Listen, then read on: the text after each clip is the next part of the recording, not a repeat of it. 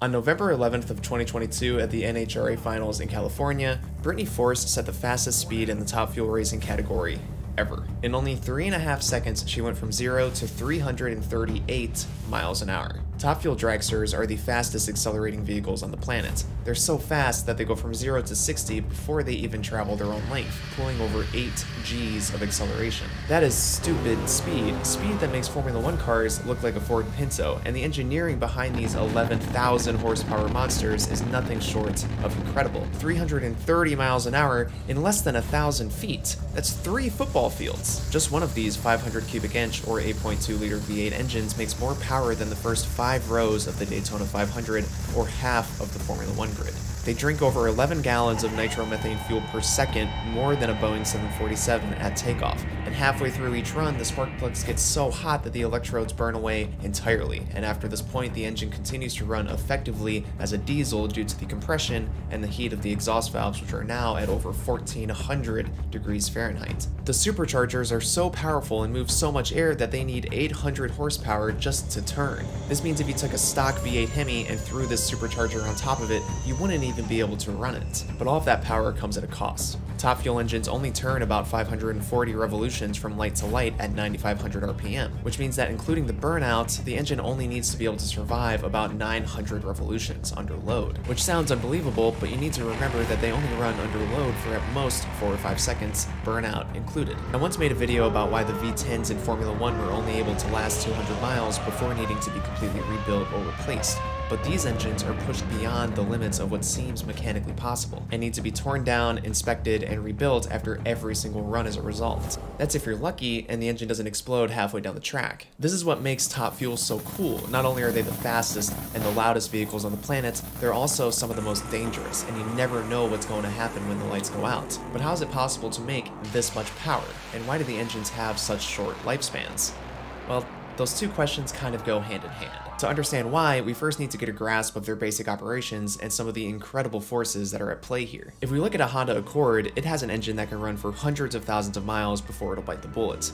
Diesel engines can last even longer than that, and this is because they're designed from the beginning to be smooth, efficient, and reliable for the long haul. Even if we look at hypercars like the Bugatti Chiron, a car that puts out 1,500 horsepower and can do it reliably for tens of thousands of miles, it's easy to forget what can happen when you really push the limits of what internal combustion engines are capable of. But like I already said, when a Top Fuel Dragster launches off the line, it experiences forces upwards of 8 Gs, more than what astronauts face during a rocket launch. And this immense force is mirrored internally, with each component under extreme stress. These cars also have no gearboxes. They only have one really big clutch that's connected directly to the drive axle. And this clutch doesn't completely close and lock up until the car is at nearly 280 miles per hour, and only then is the engine able to send its full power to the wheels. And this engine is built off of a basic design that dates back to the 1950s. The pistons, connecting rods, and crankshafts are subjected to explosive combustion pressures and extreme temperatures that can exceed 7,000 degrees Fahrenheit. It's a brutal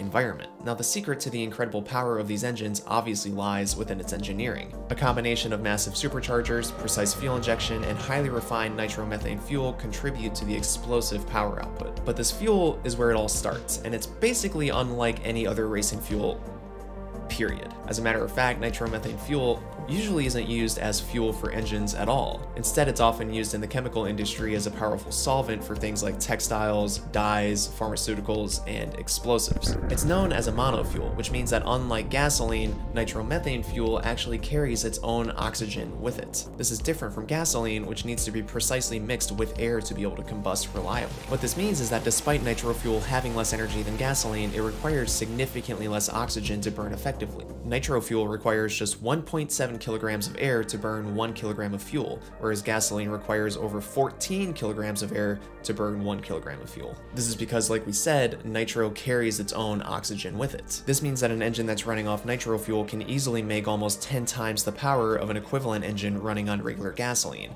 because you're able to pump almost 10 times the amount of fuel into the combustion chamber than you would be able to if you were using gasoline. But because nitro is such a slow burning fuel, some of it inevitably ends up exiting the exhaust unburned. And this is what causes those insane rooster tails and those big yellow flames as a dragster is launching off the line. It's all of that unburnt nitro fuel mixing with the atmosphere, as well as the hot exhaust temperatures igniting as it leaves the exhaust. With all of this fuel that they burn and all of this power that they're able to generate, you would think that a top fuel engine would be some incredibly expensive and complex machine similar to what you see in Formula 1. When in reality, top fuel engines are actually relatively pretty simple. Their size is limited to 500 cubic inches or 8.2 liters, and they have a simple push rod operated 2-valve head. Very different to the small, complex, and high revving engines used in series like Formula 1 with complex computer controls and pneumatic valves. This simple design seems almost archaic by today's standards, but this design is set by the NHRA rules and helps significantly with keeping costs down, which is important when you go through engines as quickly as these teams do.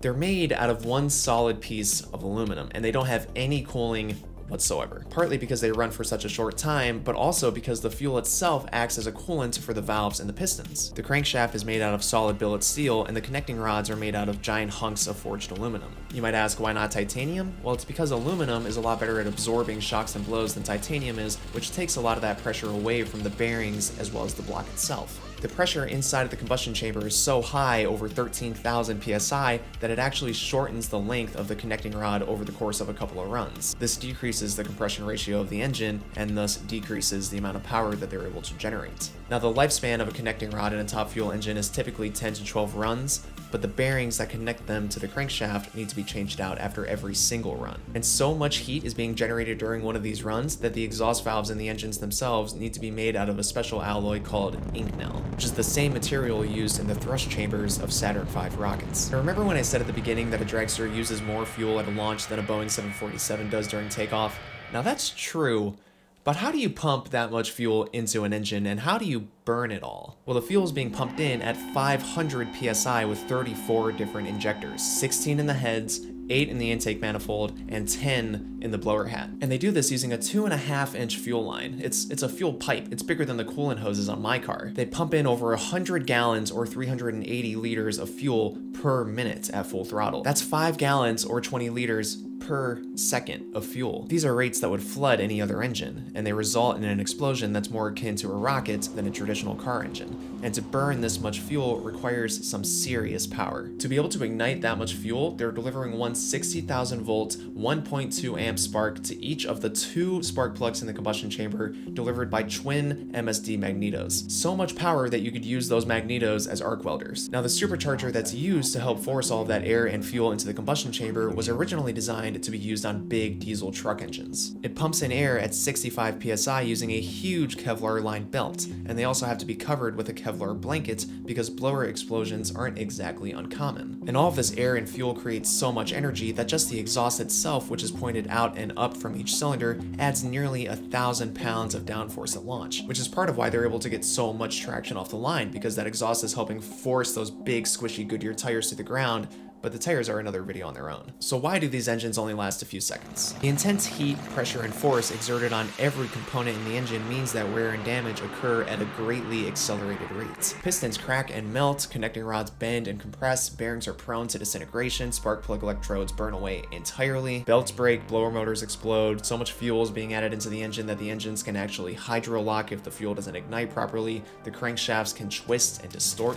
In essence, the engine is trying to destroy itself from the moment it's turned on. We also have some more consumable items like clutches, tires, carbon brakes, which need to all be replaced after every single run. Maintaining a top fuel dragster is a race against time, and it's not uncommon for teams to only have minutes to rebuild an engine entirely in between runs. If a car makes it to the finals every single race, the engine will be completely torn down, inspected, and rebuilt 184 times over the course of a season. Now, this Herculean effort requires a team of highly skilled mechanics working in perfect harmony. Not to mention the financial cost of running a top fuel dragster, while cheap by some other racing standards, is still astronomical. Each run can cost tens of thousands of dollars, with engine rebuilds being a significant portion of a team's budget. New materials and engineering techniques promise to make engines more durable, perhaps extending their lifespan beyond the current limits. That being said, overall lifespan isn't the name of the game here, and if I had to guess, most of the innovation probably goes towards safety rather than reliability. But as reliability increases, so too will the power that the teams push to create until they're just reliable enough to finish the run. But one thing remains certain: The quest for speed will continue to push machines and the people who build them to the very edge of possibility. These engines may only last for 3 seconds, but the legacy that they leave behind in motorsport will last a lifetime. Thank you for watching, and I'll see you on the next one.